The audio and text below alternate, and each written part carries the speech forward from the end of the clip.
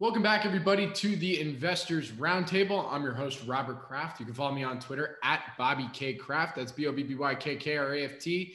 And we have a jam-packed episode for you today. You know, I think I joked offline. I think we might just rename this the Contrarian podcast because this topic got overwhelming. Like, I got to be on. Let's do this. And we got an all-star crew today. Many people, some of my favorite people here, you know, of course, minus Kevin Shea. We love Kevin, but we maxed out before you said yes. Joining us today, we got Paul Andreola from Small Cap Discoveries, Jason Hirschman at 8Track. I always mess up your Twitter handle. It's at 8Track and then 180. 8Track 180. 8Track 180. I always think it's 18 for some reason. Maybe it's It used to be. Yes. My Jewishness wants to go as 18. It's 8Track high, but like, okay, 8Track 180. But we got Christian Ryther here as well from Cureen Capital. What's up, Christian? And Stephen Kiel from Arquitos Capital, the anchor of the Investors Roundtable. So, gentlemen, thank you for joining me today. What's going on? Hey, Bobby. Happy to be here. All right. Well, so we had a request from the fellow West Coast crew that they wanted to take a minute before they didn't want to be going. I'm specifically looking at Jason, not Paul. Paul was like, you can throw to me first. No problem. I can talk for 15 minutes. It's all good. But, the topic today, as I said at the beginning, was contrarianism, and talking about the mindset of it and how, we talked about it on this podcast on Planet MicroCap and here many times. And it's something that in theory, you're like, oh, I could be a contrarian. It's easier said than done. No problem. Just do the opposite of what everyone else is doing. Easy. Yeah, not so easy. So I figured we'd get into that. So Stephen, you want to kick us off with your thoughts on contrarianism? Yeah, well, I mean, first you have to figure out what everyone else is thinking. Right. Yeah. Right. Exactly. Yeah. And that's not the easiest thing in the world, especially in this environment where a lot of the news self-selects to you and to your followers and your preferred news outlet and the people you surround yourself with and things like that. It's very difficult. I will say, prior to launching the fund, I was an attorney, and one of the things they try to teach us to varying degrees of success is to be able to argue the other person's position as well as you can argue your own. And that's a valuable tool to have. But again, it's easier said than done. And so I think, for me to kind of kick off this discussion, I think you have to work through the challenges of making sure that you understand what consensus is. And that means broadening your perspective, broadening the people you follow, the news and information you follow, and being kind of intellectually honest about what information you're taking in every day, and you almost need to seek out information that you're otherwise may not even be interested in. And then once you're able to get some semblance of that, then you can apply maybe part of your contrarianism / pain in the ass part of your personality. Absolutely. So, by the way, real quick, we also joining us today is Gary Ribe, co-host of In the Market Trenches with Gary Ribe and Eric Fury. Gary, welcome.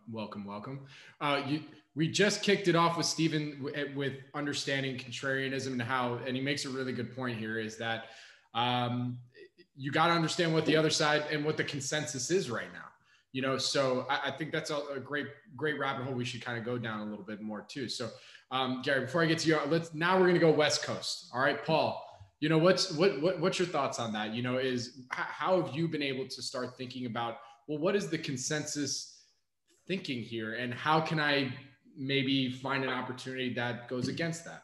Mm-hmm. I take a slightly different view of contrarianism, or at least the way I put it in effect is I try to go where investors aren't there, right? So I try to go sort of where stories are not discovered yet, rather than try to find something that's been beaten up or thrown away, or, a lot of people have looked at it already and go against the flow there.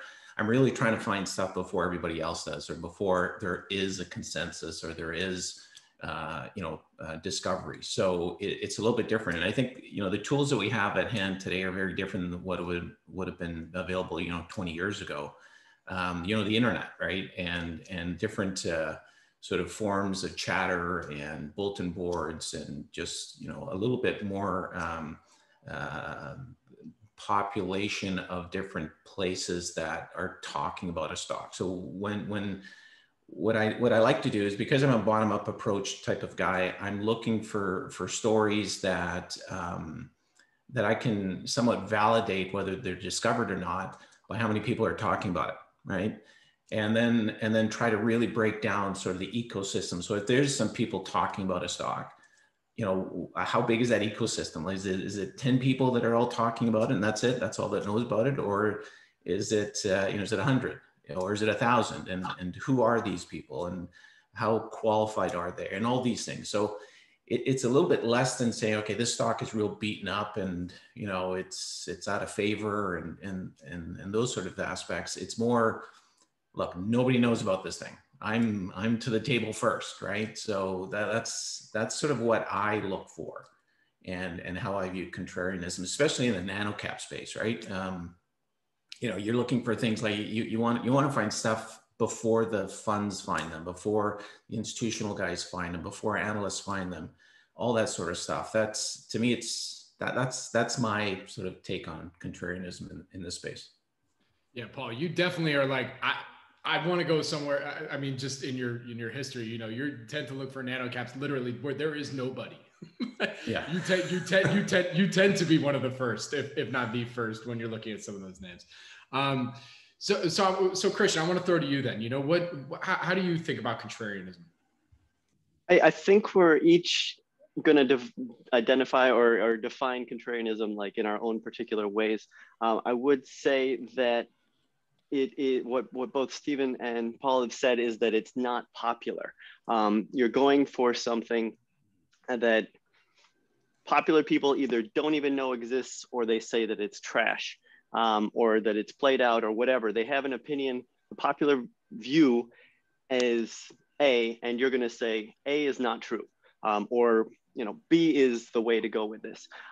So I think that for me, like, I've got something genetic or behavioral in me that very occasionally wants to be like, no, y'all are wrong, and I can figure this out better than you.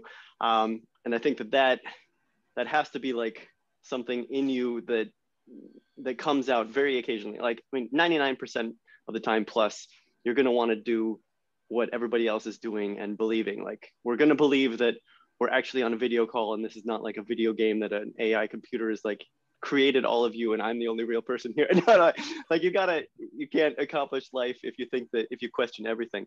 But I think that in the stock market, if you can identify something where everybody else is wrong, either because they haven't paid attention to it yet and they should be, or that they think that this story is X when X has changed and now it's actually becoming something very good, you can make a lot of money. And that's why you care about this stuff. Like, you can find something before other people pick up on it, or before an activist gets involved, or before another company buys it out and like gets you from popular view is wrong to money in your pocket, because there has to be some path for that. And so that's, I don't know, those are my quick thoughts on it. I think you always want to have evidence that your view is correct and the popular view is wrong. So if it's undiscovered, you want to see in the numbers or in something there that it's actually developing into something amazing.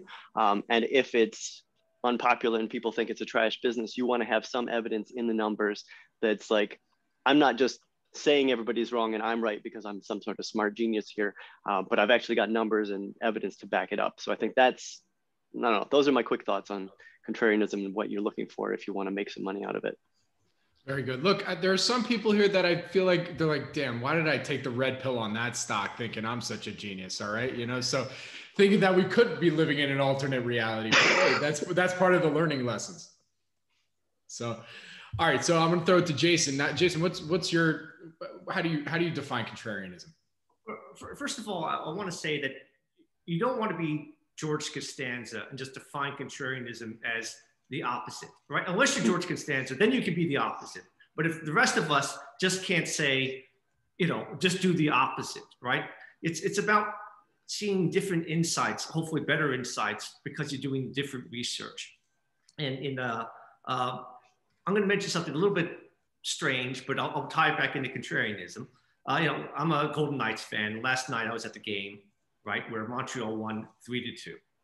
And I was actually sitting next to 6 friends of Carey Price, the Montreal goalie, who are from Seattle. This is the first time they could see him, right? Because the Canadians have been playing all Canadians. And the joy that they experienced at their friend's success blunted the disappointment I felt, much of the disappointment I felt at the loss that the Golden Knights experienced last night. And really, I mean, part of being a contrarian is getting different information, different stimulus, so you have a different emotional and different intellectual response. And that's just an example of being a contrarian, but not in, let's say investing, just in life, right? I was happy for them. I felt something different. I didn't feel as bad about what was going on, even though I was in a crowd and a Golden Knights fan, because I had a very different experience of sitting next to these fans who were just joyous at their friends' success. So I think, in some ways you have to seek out different information in order to really program yourself differently. And that's what part of being a good contrarianism. I can relate to that so well, in that I remember when the Giants were playing the Patriots in the 07 Super Bowl, where I'm a Giants fan. I wanted to see the Giants win, but my OCD and the popular opinion is like, it'd be really cool to see a perfect season. So like part of me was kind of rooting for that. And but at the same time, I was going the unpopular side of like, I want the Giants to win. But you're overall happy the Giants won, right? I mean, 100%. 100%. And now I got the joy of being able to cheer for Brady when he was on the Bucs to beat the Chiefs, because like, hey, we beat him twice. Like, I don't care, so, but yeah, so no, that's a really good story that Jason. So okay, we're going to close out with Gary, and then we'll open forum it up to see how we can, talk even further down some of these rabbit holes. So Gary, how about you? How do you define it? Oh, I mean, I guess part of what Steven said. So if any of this overlaps with what he said, I apologize. But so as I reflect on what others have said, I sort of distinguish contrarianism versus investing in the obscure. I kind of think about them as two different things. And also contrarianism, like in my mind, is just taking an opinion that's different than the consensus. And that could be right, that could be wrong. I would say that some of the other comments alluded to this, but I think the null hypothesis whenever you're looking at something is that the market has it right. And then you have to go about disproving that. And, I had to learn this because I'm just a sort of I think contrarianism is not something that you can necessarily learn. It's more or less something that is like an innate personality characteristic. It's something you're more or less born with. It's like, you take personality tests, there's a factor called agreeableness. And like, I'm just a disagreeable bastard.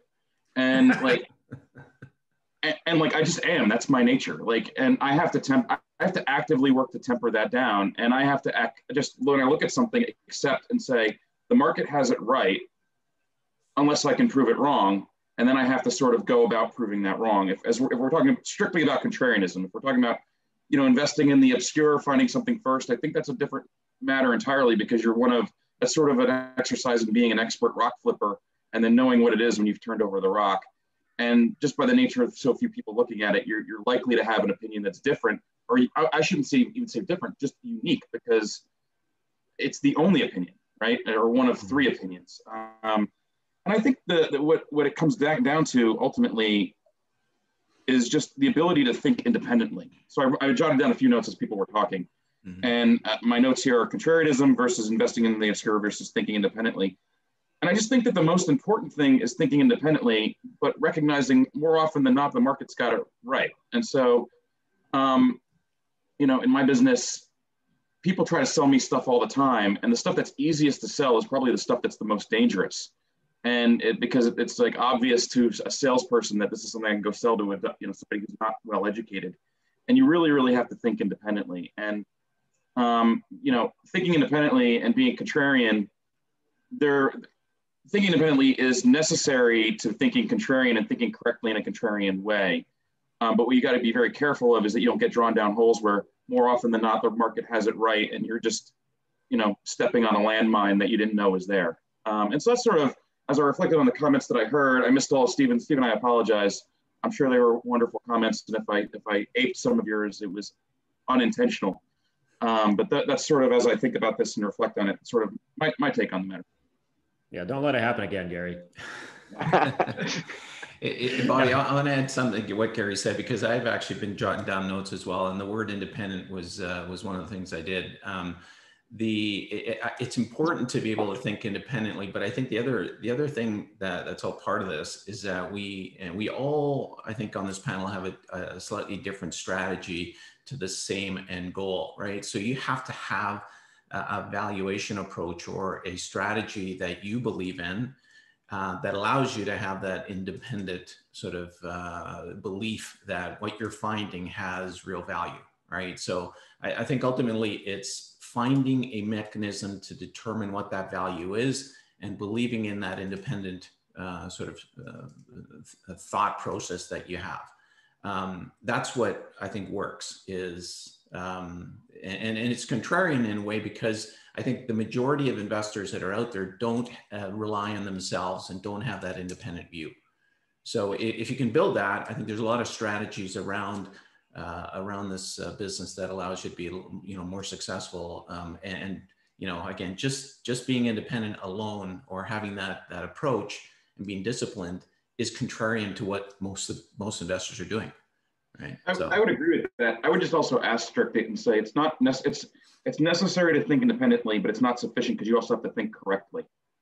And so it's also an exercise in building your skill sets and your expertise and your circle of competence to know that you're thinking correctly about a matter that everybody thinks something different about. And I sort of, as I thought of what you were saying there, I stopped short of what's really important is not only being independent but being correct. Mm-hmm.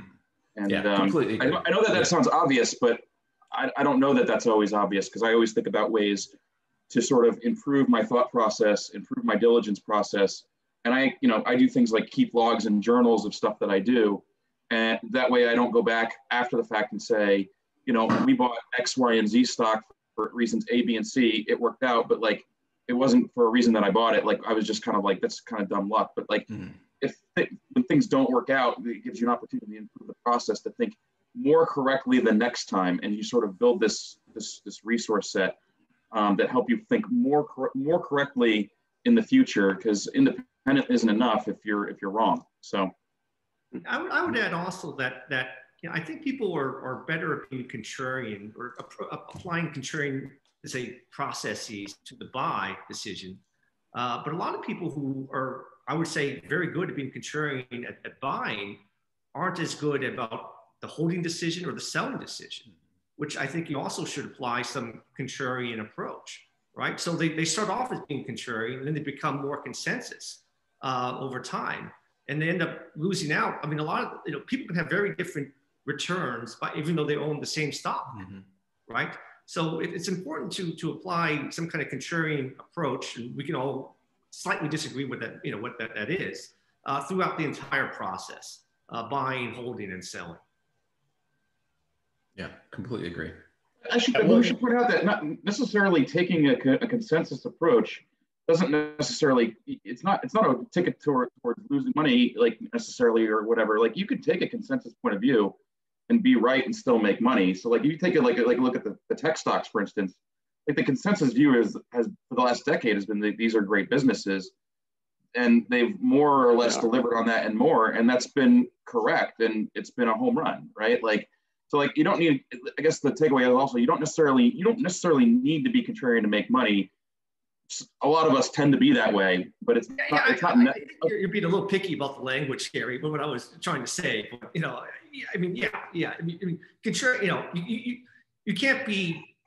You got to be right in the end, right? Yes. You got to be right, and sometimes the consensus is right. A lot of times the market is right? So you got to be selectively, seeing. Not everything is always going to be different from what the market projects. Yeah. No, the point is like, just because something becomes consensus, like let's say you bought something that's like you had a home run trade that was well out of consensus. You had a differentiated point of view, and like you did a lot of work that like you did really well on that trade, and now it's sort of become a consensus long idea. At what point how do you manage that, right? Like, yeah. I mean, like if you sell at the first sign of it being sort of consensus, you miss out on a lot of the rest of it, right? Because you could say that became a consensus long idea, I don't know, 100% ago or something, right? So it's hard, is my point. It's not necessarily just because something becomes consensus doesn't, but to your original point, knowing what to do when that happens is really, really hard. That's actually much harder than just being contrarian and being right a lot of the times.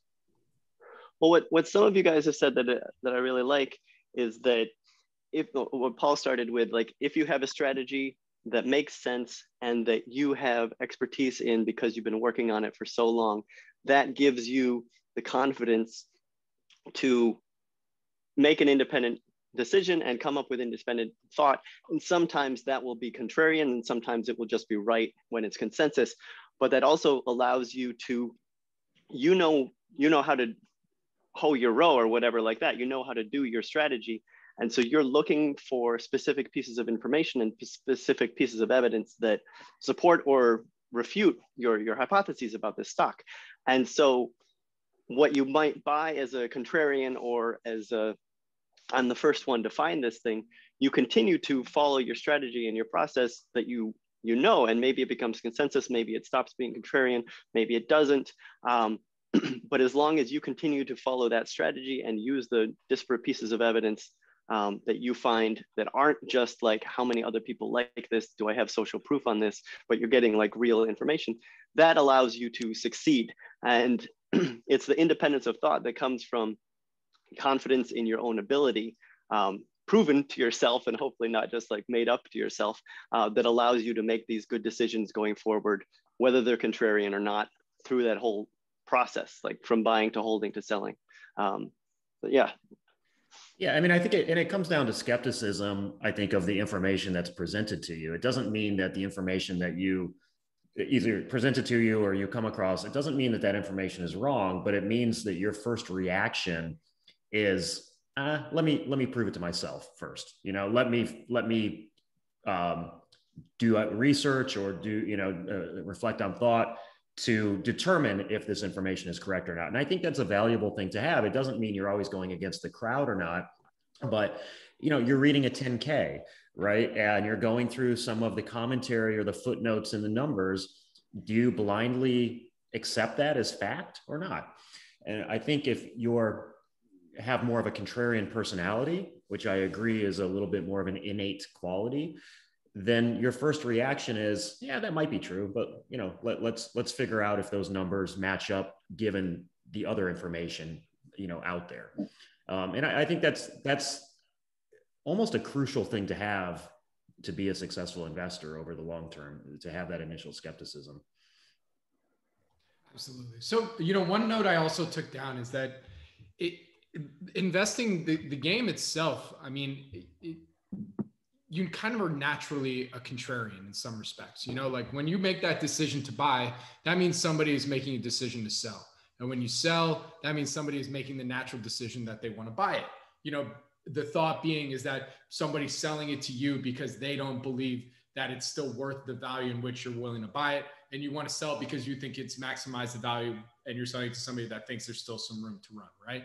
So keeping that in mind, I mean, it's still really difficult to develop the thought process on once you've independently figured out, okay, this is an idea maybe that I want to invest in or even short, right? It's still getting to that point. So I guess I'll throw this out to the panel is, how have you been able to develop that independent mindset so that you've been able to just block out the noise as much as possible, even if you still arrive at what would some would argue would be a consensus decision, being that there's a lot of people that are looking at this versus, maybe a few people. So who wants to take that loaded question first? I'll do a few things. Like, I think that some of that is like behavioral stuff, and like having a journal So like I might be exposed to all this bad information. I might be doing bad analysis. But if I follow my process and I like do my pre-mortem in my journal, like that's a way for me to expose some of my own shoddy thinking to myself. And like you put in some sort of mental breaks like that to be, so you don't just like drive into the brick wall. Like you try to give yourself a chance to be like, hold on, is this really what I want to do? That's one thing. And I think that another thing is like, I try to fish in ponds with good base rates. So if I see like directors and executives buying stock, that tends to be a good thing. If I see that this is a spinoff, that tends to be a good thing. So like if I see a situation that fits with my strategy that I have confidence in my own ability to execute on, I feel like I'm in a good base rate pool. And then as long as I follow my process, which should have some like speed bumps in there to keep me from doing something stupid, those are some ways that I can try to act right. Yeah. You know, I like what Christian said, and the word process comes up a lot in my discussions as well. You have to have a strategy to go out and find stuff, right? You need a criteria as a basis to work from. And if you're disciplined enough, you stick to that basis. You're not going to be buying when things are elevated in price. You tend to shy away. You're going to be, you know, disciplined in how you look for things, or you know, where you look for things. And I think over time, you end up building sort of a subset of tools that will make it easier and faster for you. It becomes a gut reaction after a while. I see a lot of really good investors, you know, 2 or 3 sort of key information points are enough to get them real excited about looking deeper. And if they don't see those 2 or 3 things, they don't waste their time. So I think it's just, a lot of these skill sets are developed over time from trial and error, and they end up fitting with your personality. I think that's the other thing is, you know, the personality traits that you guys discussed, you just have to be willing to put in the effort, put in the time to find what works for you, right? And then just keep doing it over and over again. You're going to have good markets, bad markets, you know, all sorts of things. And if you stay disciplined within that, you know, you'll find what works for you. I want to, sorry, go ahead, Jason. Go ahead. I'm actually going to disagree a little bit with maybe some that was suggested a little earlier, that some people have this, you know, this natural skepticism or personality that is helpful for being a contrarian. I'm not sure, you know, how much that really helps. I think a lot of it is just doing the work, going through the process and going deeper that allows you to tune out the noise. And I think a lot of being a successful contrarian investor is just tuning out the noise. And it's, you know, Buffett likes to say, you know, he tap dances to work. But I really think you also have to tap dance at work. And so that you're making your own music, you're listening to your own song, and you're just blocking out that background noise and all those other voices. You know, how much people have, you know, a natural personality? I really don't. I think a lot of it can be learned and trained. Mm-hmm. But I do think you want to take what you have from your personality and what you find exciting to look at and what you find exciting to pursue. And like your strategy should be aligned with that, those interests that you have and those things that you really don't want to do. I mean, you can make yourself do some stuff that maybe is on the edge, but you don't want to be pushing yourself into things that really just you don't tap dance to do. So it should, your strategy and your work should be aligned with what makes you tap dance, I'd say. But I think I agree with both of you. I think one of the things that makes contrarianism work is the fact that a lot of the things that we do, that we individually do, we're disciplined at. And that makes you a contrarian because the majority of investors out there, that's the advantages, you know, a lot of good investors have, is that they're prepared to do the hard work, be disciplined about it, you know, double down and take it seriously. We're competing, especially in the microcap space, we're competing with a lot of retail investors that just don't do the work. So that in its very nature is contrarian. We're you know, it's smaller numbers of investors that are doing the real hard work and you know, spending the time and all that to find what, you know, what we think are undervalued opportunities. Yeah, and like let's remember that the vast majority of people, investors, have a very short-term mindset, are more kind of let's not as a pejorative, but more lazy in their decision making because they're not trained in it. And so when people are just kind of looking at the market, say some retail investors are looking at the market for the first time, kind of that's happened in this environment in the last year, we see companies and stocks that are propped up that don't have kind of fundamental long-term potential, that things that we would like to own over the long term, but they might work for a short-term trade. And then the lessons they're learning, the short-term feedback loop they're getting from that is actually making it more and more difficult for them to become an actual, investor. And so, I mean, I think to Paul's point, simply being disciplined, long-term oriented is like an incredible arbitrage opportunity, for us. And that comes from, I think, to disagree with Jason to a degree, I think a certain amount of that comes from an innate thing. It comes naturally, as personality trait, but, to both agree with part of Jason said as well, we got positive feedback loops from that over time. And that's what caused us collectively and individually to appreciate kind of that long-term perspective, which is not the feedback and it's not the approach that a lot of people who've entered the market in the last year have. And it's not the approach that a lot of people who entered the real estate market in 2005 had. And it's not the approach that a lot of people who started investing in internet stocks in 97 had, but our approach, I think, is a sustainable multi-decade 50-year approach that we can apply. And it's sustainable where the other approaches are not. Only 50? I hope so. How old do you think I am?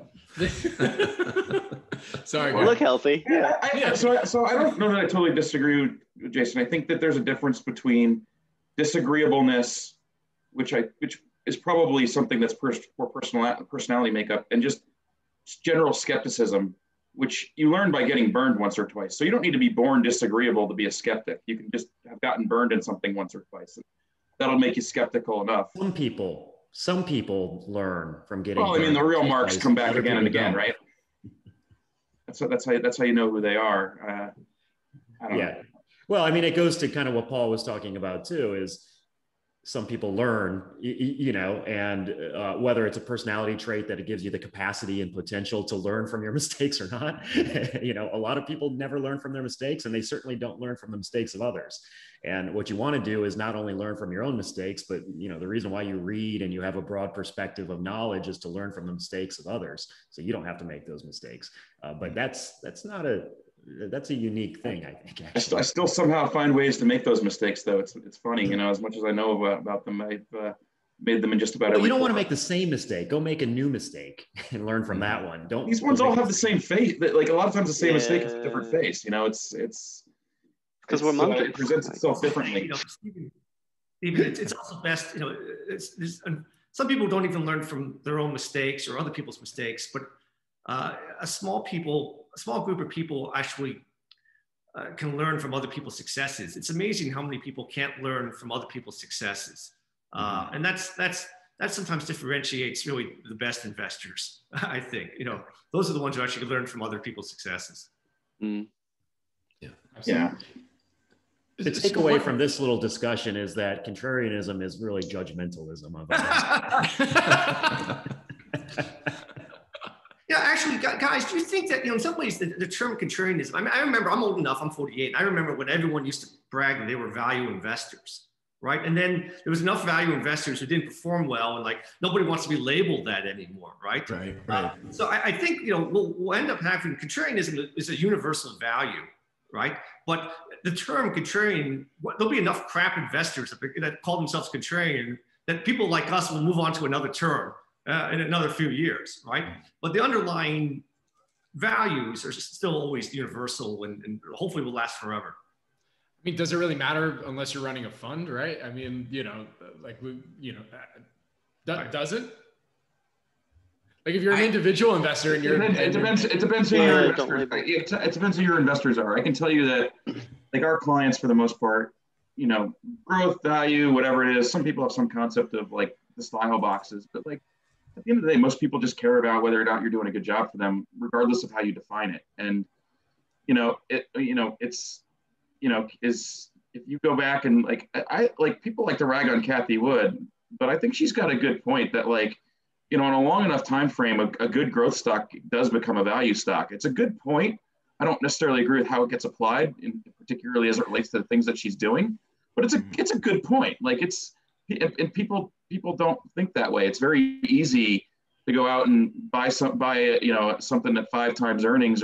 I don't think it's actually that easy. I've learned that by making that mistake a bunch of times. But like, you know, something that looks like it's at 5 times earnings than it is to go out and buy something that looks like it's at 30 times earnings. Like, I think the one thing that I learned, not one thing that I learned, but like somebody posted a whole bunch of transcripts online of Joel Greenblatt's special situations class at Columbia. Everyone here seems to be nodding along like they've read them.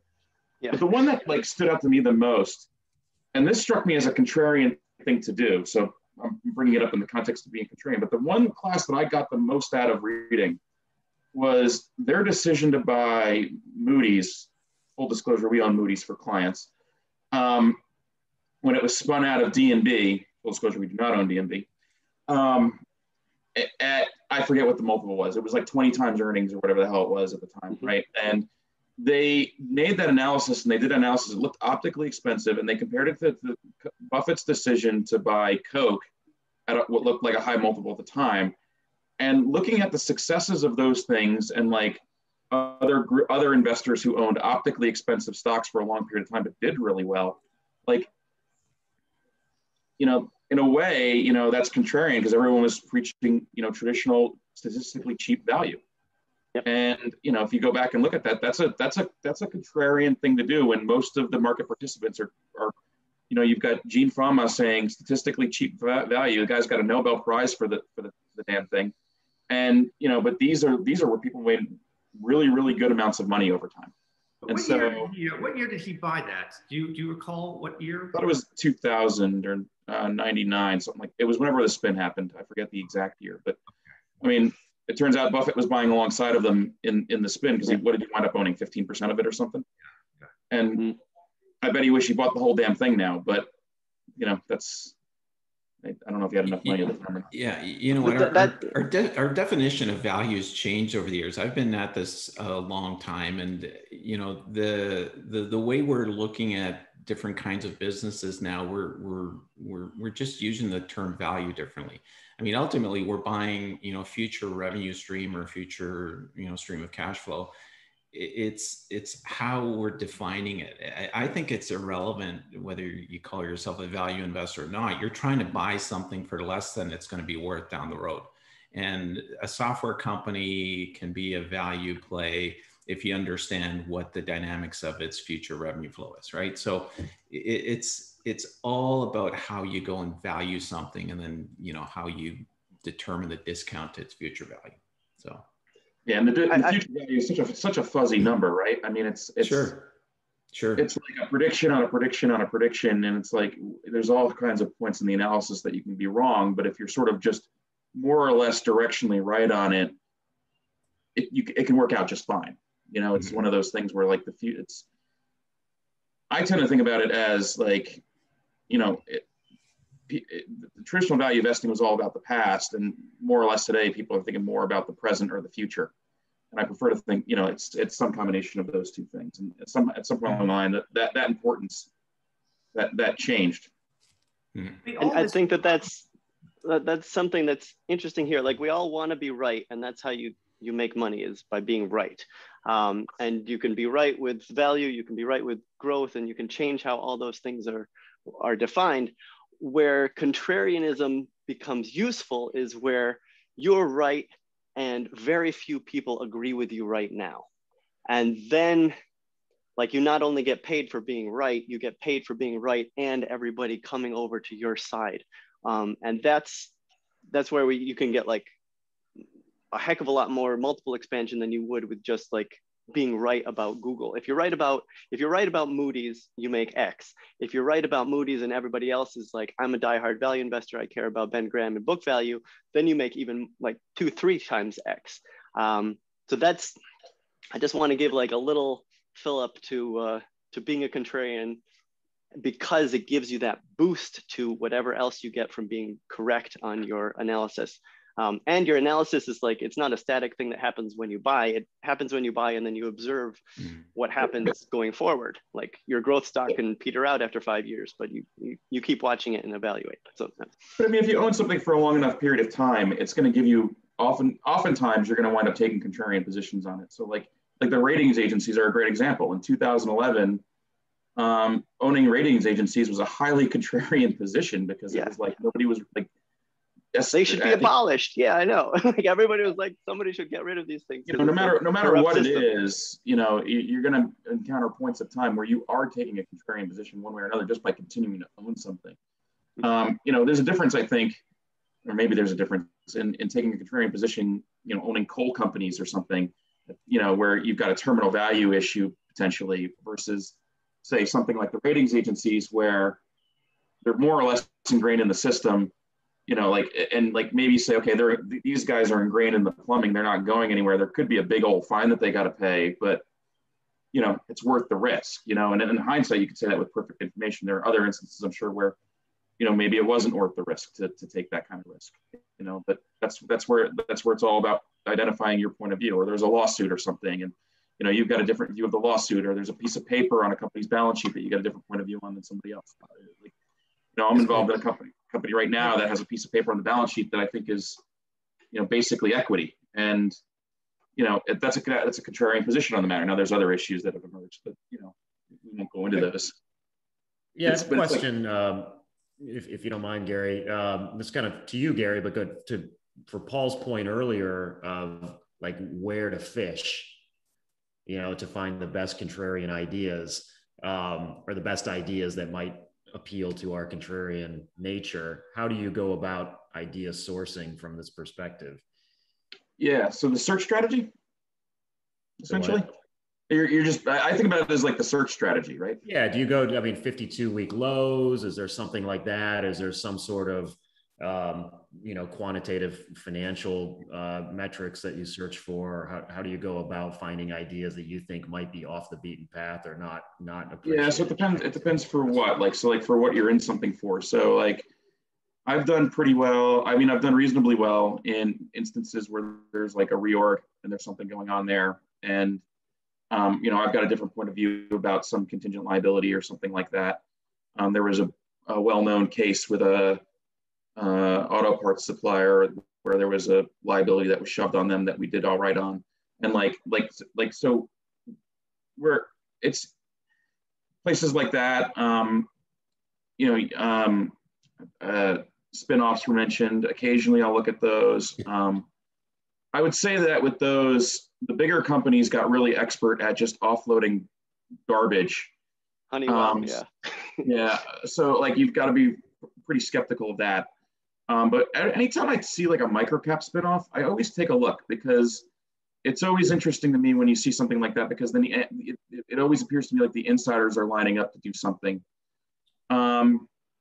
Rights offerings, you know, whenever there's particularly one that's fully backstopped, and like that's usually like, there are just places to look and fish where there's like, it doesn't mean you're always going to find something.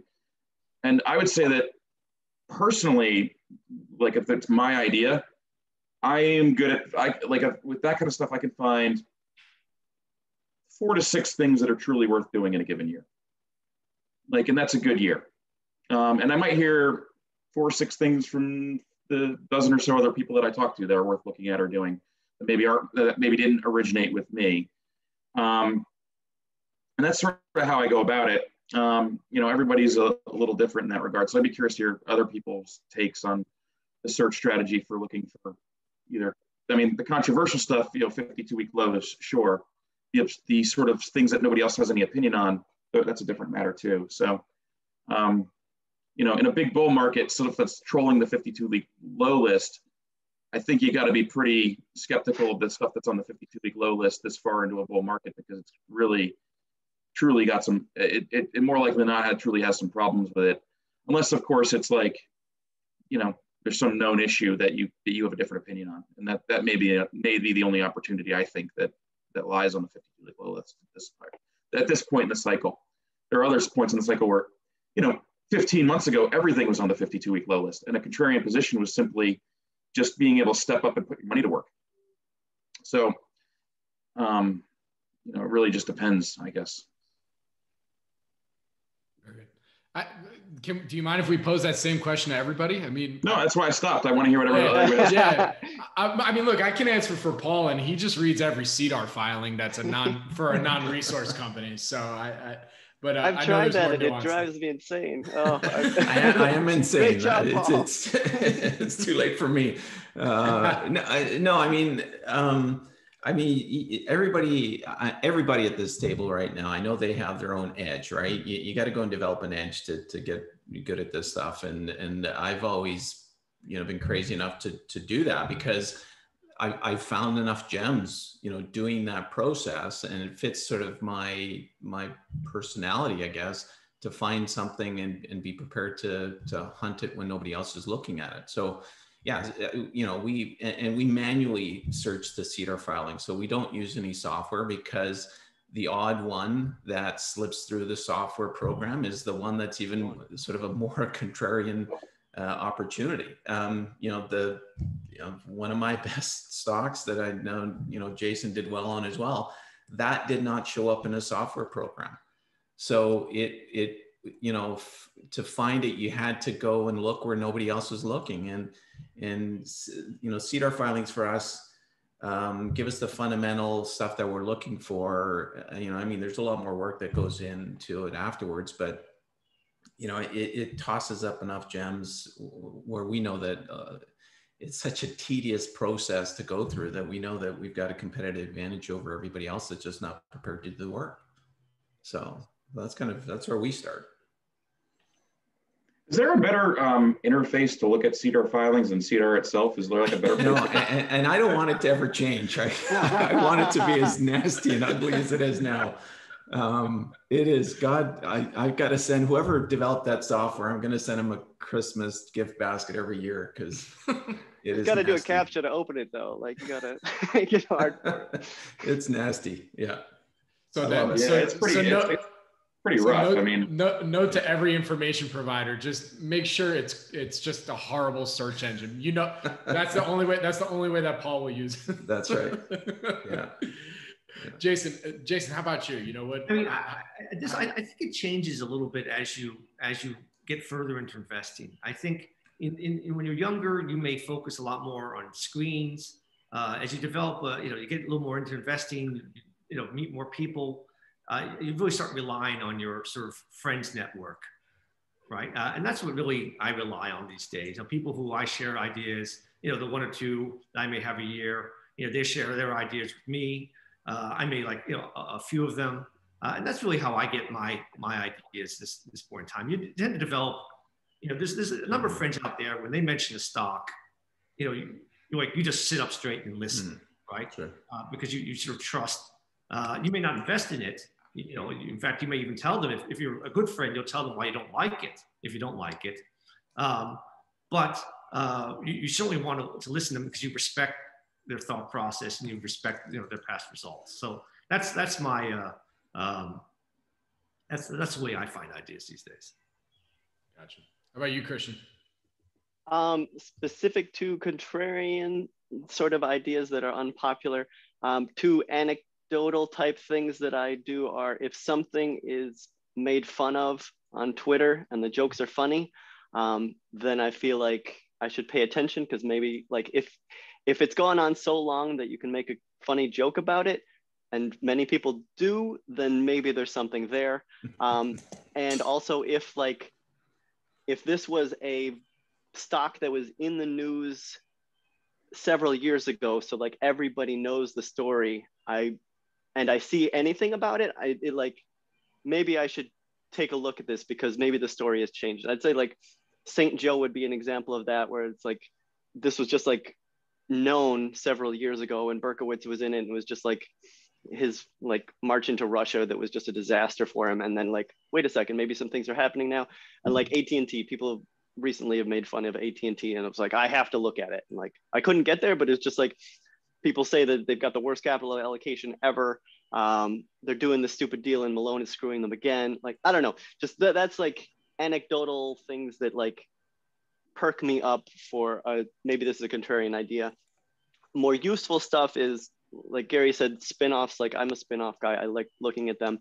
And I think that in some cases you will have, like, it takes a year to do most spin-offs unless it's a tiny company and they got all their act together. So it's like, this is a corporate division that they have been annoyed with for long enough that they decided at the board level to get rid of it. And then it took a whole year, and now finally it's coming out. Like, in some cases you can get some things that are very unpopular and have just been shunted out, maybe at a good time. So sometimes spin-offs can be useful for a contrarian idea. And the other thing is, like I mentioned before, director and executive buys. Like, so if you get a number of these things working together, like at AT&T, the CEO and the CFO bought stock. Like, if I see a bunch of these sort of things happening together, I'm like, well, maybe this is interesting, and maybe everybody hates it or knows the story, even though that story is outdated. And that can be interesting for being right and contrarian. So. Yeah, but it's not enough just to be like contrarian on that front, because like those are all good things. But I ask myself an additional question, like, what's going to actually make it go up? Like, what's going to make people, you know, like, who's going to buy it from me? Yes. Yeah, and that's not even necessarily like a catalyst per se. It's just like, that could just be like, things are getting better, you know, like, and like, you get, like, as a contrarian, you really have to have the answer to that question, because you could be sitting there with something for a long time, and like, time is an opportunity cost too if it's not going anywhere. And I don't know about you guys, but I've been stuck in things that haven't gone anywhere for a few years, and it's always, maybe you guys are just better than me at this stuff, but the things you're stuck in, do they have like very good underlying economics, or are they like mediocre companies that are just like priced at trash? I think they're always the types of companies where something just kind of happens to them and they sort of get stuck there. Okay. You know, so like if they don't control, like, and like I've actually tried to avoid that more or less over time. So like, I don't know that I have anything today that I would say I'm necessarily quote unquote stuck in. But I've also evolved over time where like, maybe I can help be influential in what happens with the company, and, you know, sort of help them. Like, we don't do any activist stuff, but like, we'll talk to management and, you know, suggestions, ideas, and what have you. But I've heard the term suggestivist. So you're a suggestivist. To the extent that, like, you know, my opinion is useful. Like, I don't have an inflated sense of what my opinion is, but I do find that a lot of times these guys, you know, like they run their business and that's all they know. They're not really, you know, capital markets guys necessarily per se.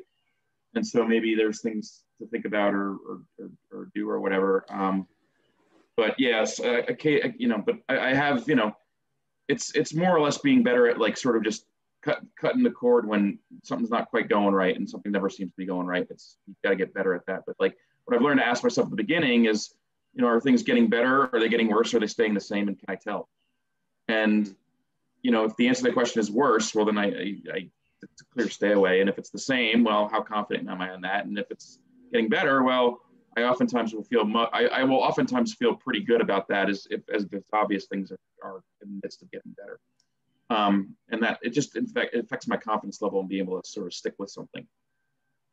That's a learning over time that you had to ask yourself that, because, you know, a lot of these things a lot of contrarian plays can be death by 1,000 cuts. That's for sure. Hey, Steven, so you asked the question. What about you? That's not how it works, though. You ask the question, people answer. No. Yeah, you know, it's similar to across the board here. I think what I like to do is go to the original sources. So I maybe this is part of the skepticism / contrarianism part of it, that you don't really want to hear other opinions until later.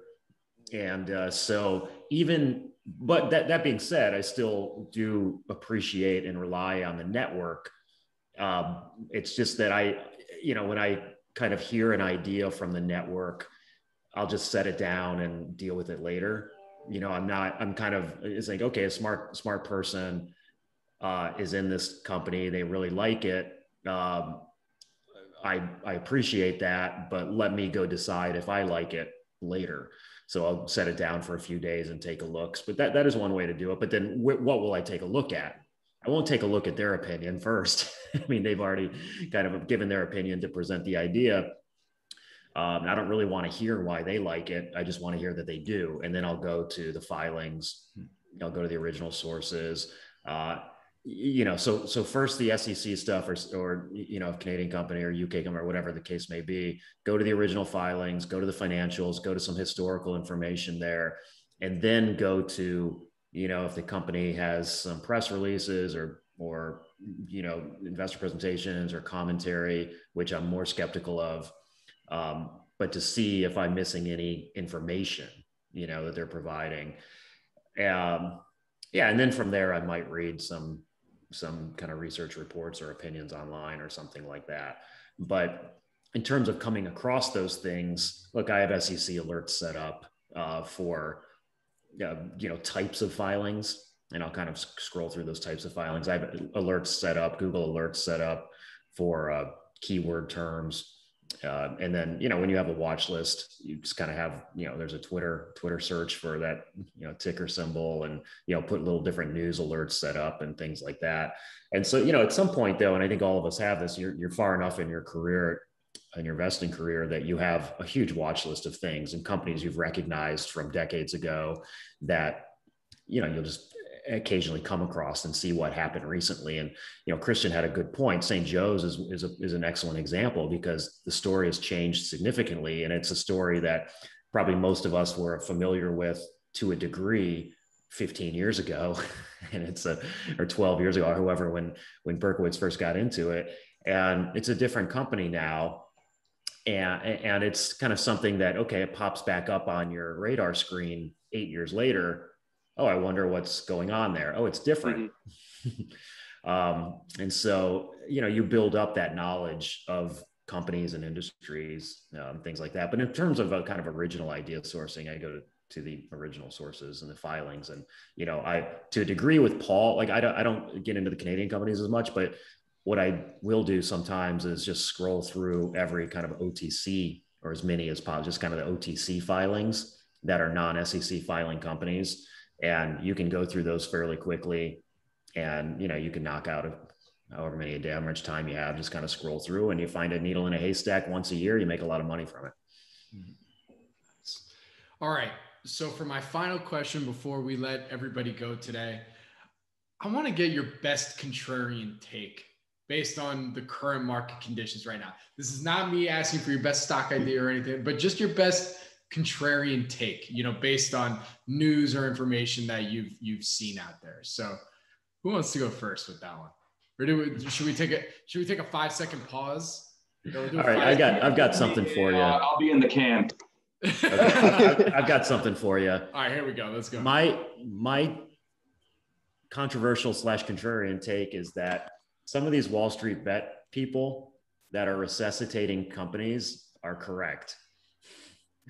So the AMC investors, the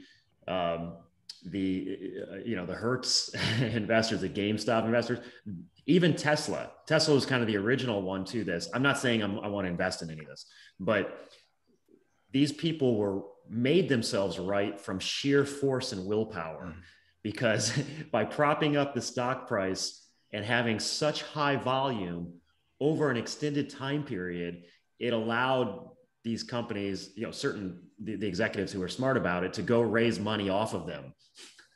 And it actually has saved these companies. Still not a good investment though. But it was right in the sense that it saved the companies. And what is in the best interest, right? Is it the best interest of the investors of the company, or should an executive act in the best interest of the company itself? So raising money at inflated prices certainly takes advantage of these retail investors, but it is in the best interest of the company itself. So that would be my contrarian take, is that these retail investors, while shooting themselves in the foot, have done an excellent service to the long-term viability of the companies themselves. That's a good take. Yeah, that's a good one.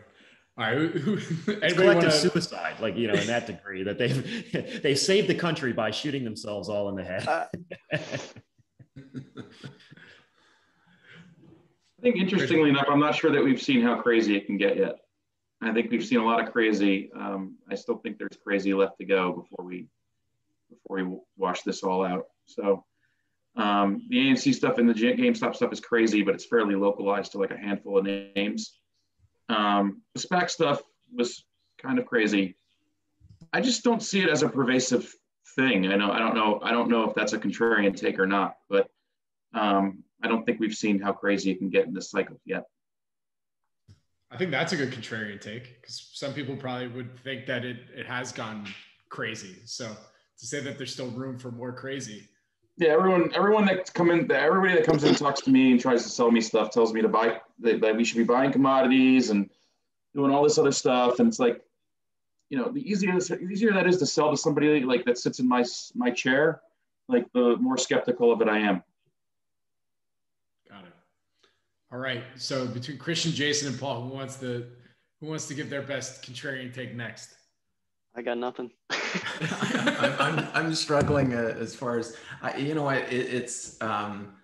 going to go back to more personality traits. It seems to have gotten so easy to make money in the market that I think discipline is sort of not in vogue right now. It's just, you know, let's go jump on this fad or jump on that fad. And I think that maybe that's always been around, but I think it's you know, double down on what works historically, right? I think, you know, emphasize a strategy and be disciplined about it, continue to validate it, do it over and over again.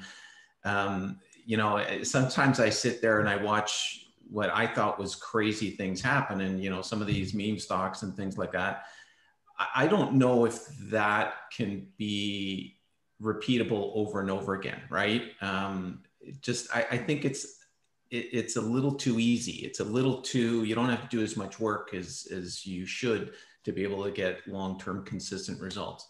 I think the contrarian play right now is be more disciplined than, you know, you've had to be in the last few years, and, you know, validate your information.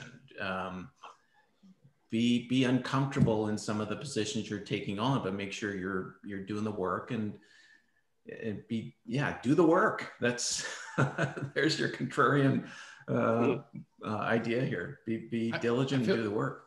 I feel like, and that will be Paul's stock answer the next time, like, you know, let's say markets turn, that's going to be his contrarian take to just be disciplined, you know, what even like, that's such a good contrarian take just for a man for all markets, you know. I think I'm the oldest guy here. I'm allowed to say that because I've done all the mistakes everybody else has been making lately. I've done them all, so I can afford to say that now. Yeah.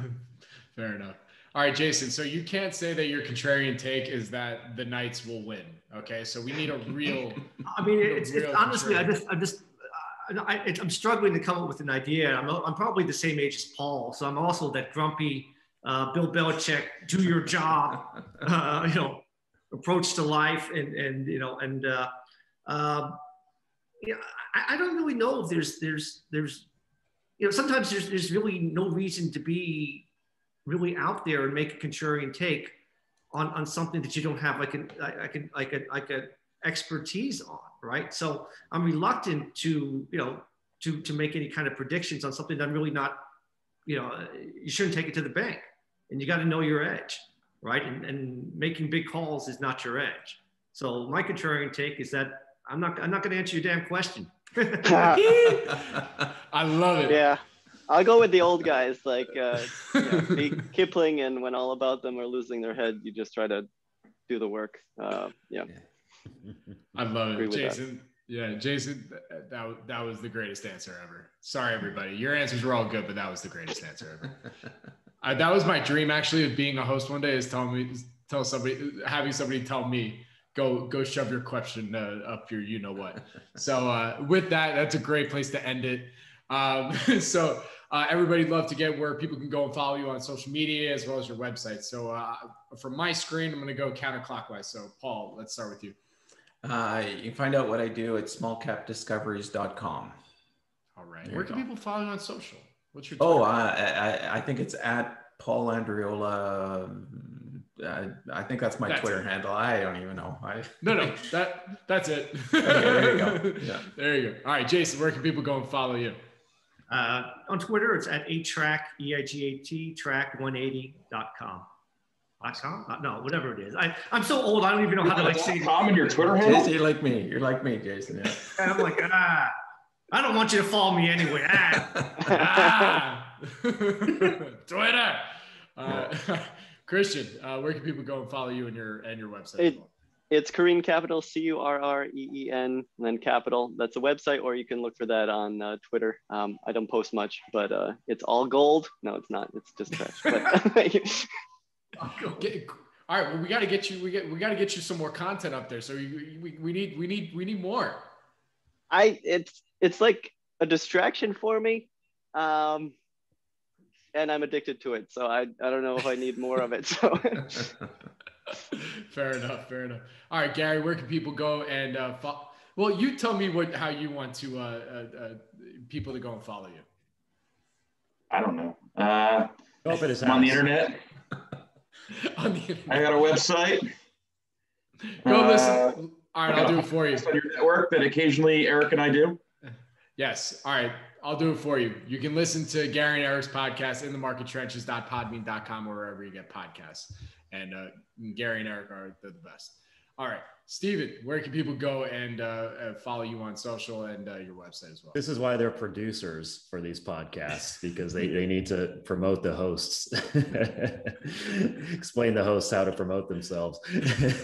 I'm not promotional. That's the contrarian view, is don't listen to our podcast. It's just a waste. If you're going to do it at 3x speed on Spotify, because it's you'll get through it in about 5 minutes. It'll be better use of time. But then the one person that does listen to it is the one who gets the stock idea that, basically makes them the money to retire on. You have to cut through it.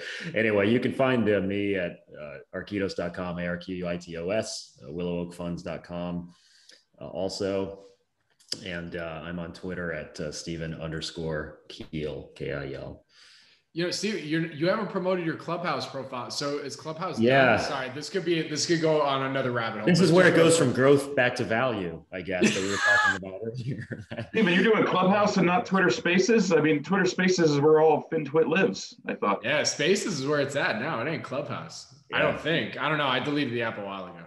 Did you? Okay. Yeah. But you got to be on Spaces. If you did a Spaces, we totally hop on. We do this in real time with others. Be awesome. I was thinking about doing. I might do one soon. But you got to host one. We'll do it. I'm gonna call it for full disclosure. Just make it a whole new name.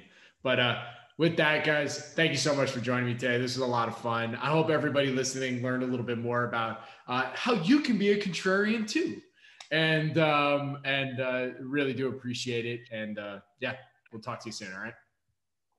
Thanks, Bobby. Take care, guys. Take care, Bobby. Bye.